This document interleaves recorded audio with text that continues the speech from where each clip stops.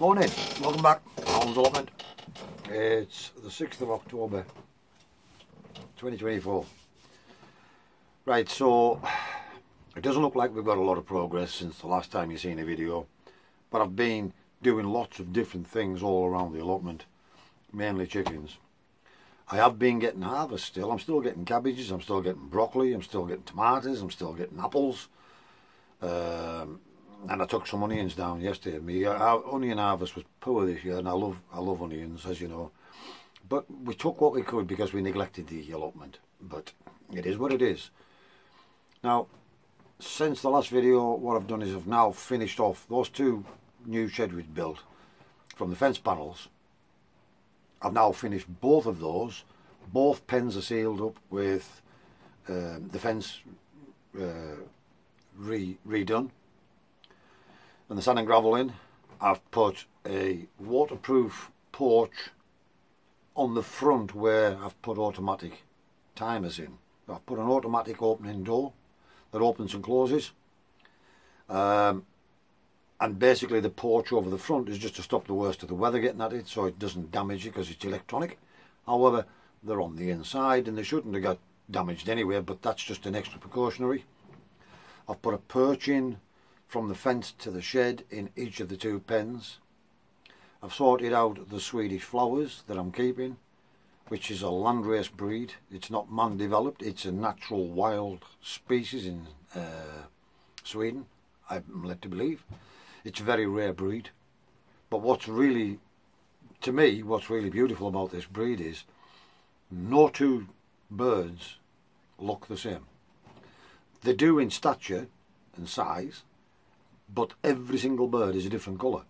There is no two identical birds. And that's what's appealing to me. There's a multitude of colour among this breed. And it's a naturally created breed. So I really like those. They're very similar to a Leghorn in that they're a light breed.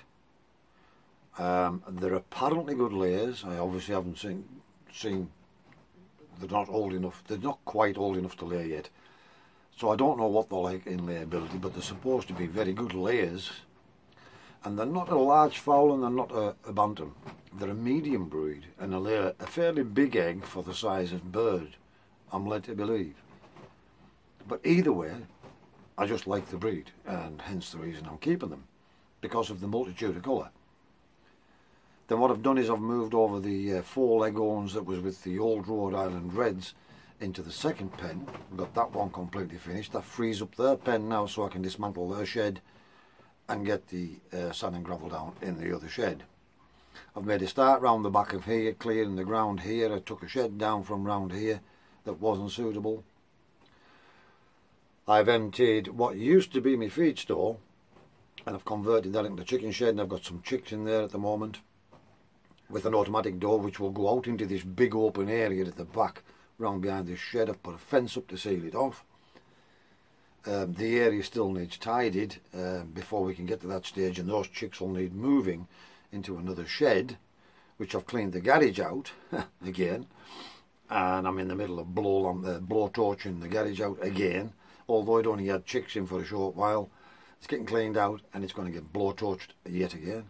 It's been an horrendous year for red mite this year, but every one of the birds now have all had ivermectin on the back to kill internal and external parasites, and all of the sheds have been blowtorched, and where applicable, new sheds erected.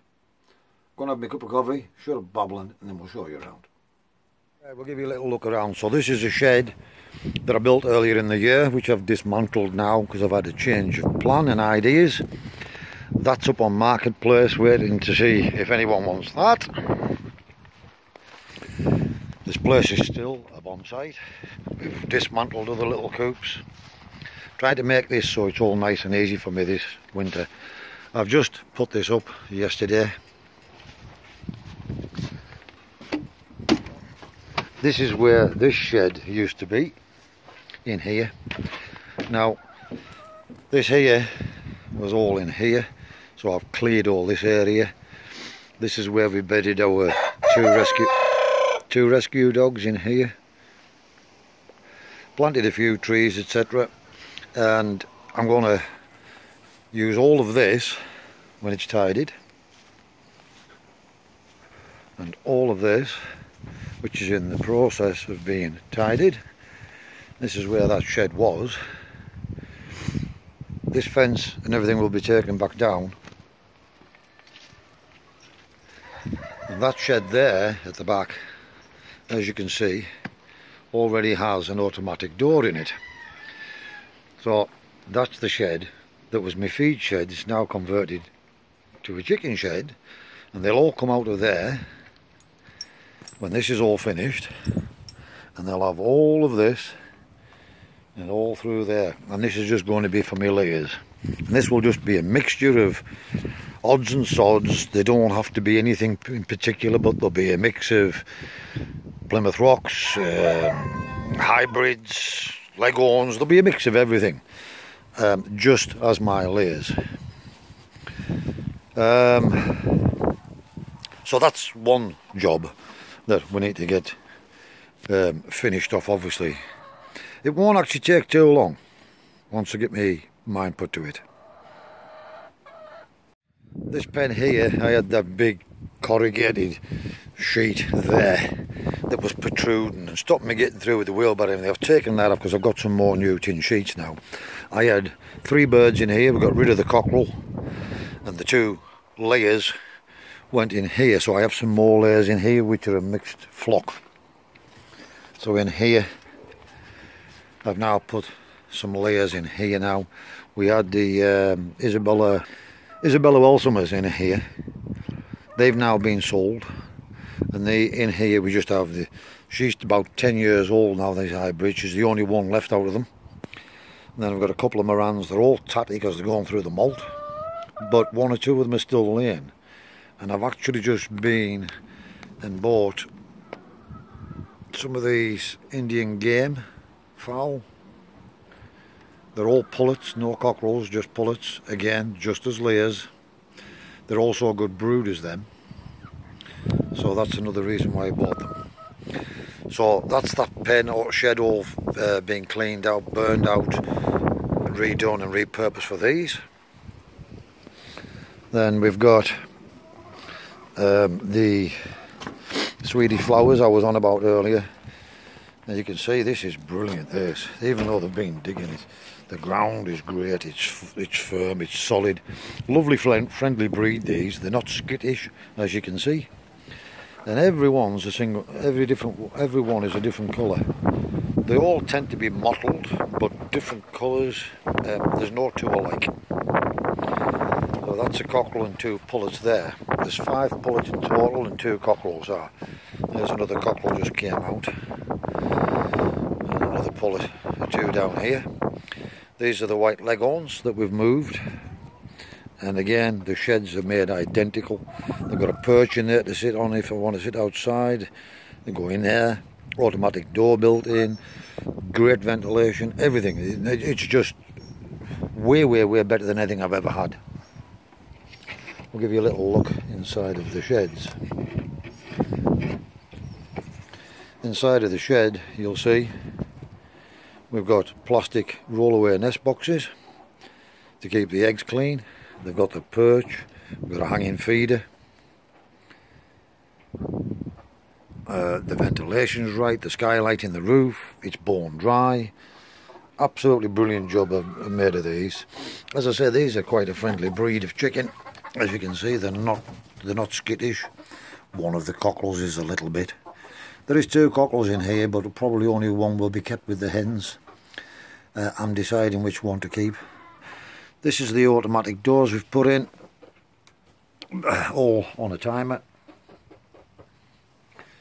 as you can see, and it's set for 8 in the morning to open and 7:30 to close at night.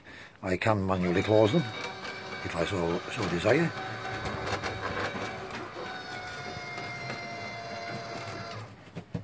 And I can also manually open them. And irrespective of me doing that timer will stay unchanged and it'll still operate at the correct times. Absolutely brilliant job.